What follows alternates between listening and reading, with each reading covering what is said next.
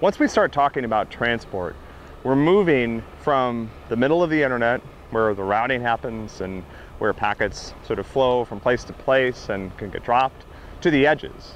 So that's one interesting sort of evolution. We're also popping up the stack a little bit, so now we're still going to start talking about some higher level protocols.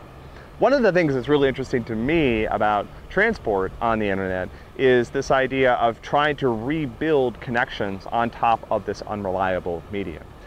Keep in mind, the telephone companies had been creating these connections for years out of solid wires, so that's how you connected one thing to another. There was an actual circuit.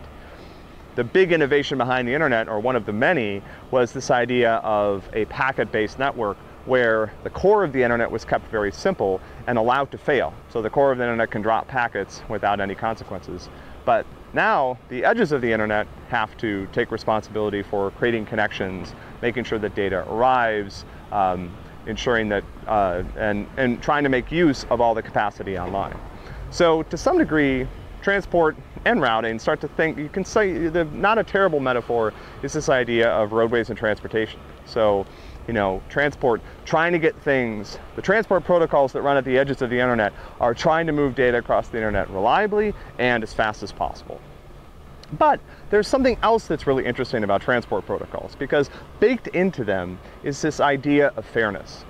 One of the things that the Transmission Control Protocol, or TCP, which is one of the primary things we're going to talk about in transport, when we talk about transport, one of the things that's built into TCP is this idea of trying to allow all of the parts of the internet to use the internet fairly.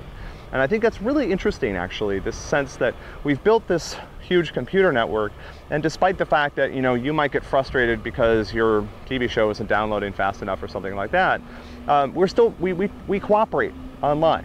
We all cooperate online, regardless of whether you know it or not. The protocols that are running on your computer that are deciding how much of the internet to use are sharing it with other people nearby, and are sharing parts of the internet with people that are even farther away from you. So I think that's kind of really neat.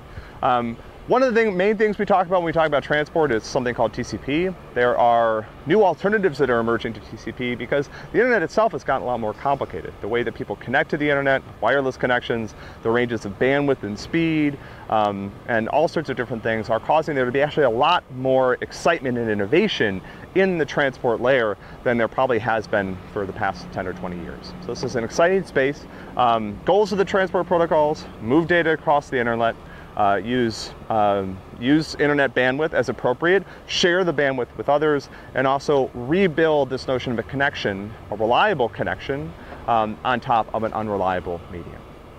You know, I should repeat myself.